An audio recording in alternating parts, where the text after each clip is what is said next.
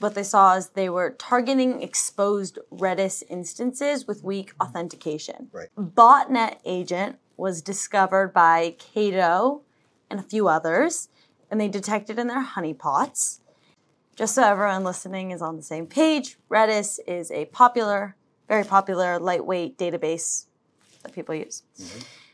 So anyways, post this weak authentication, they then went and exploited a vulnerability in Redis and or abused a database replication feature. Correct. Nifty. For the record, this is not the first time a botnet targeted Redis, right? Yes.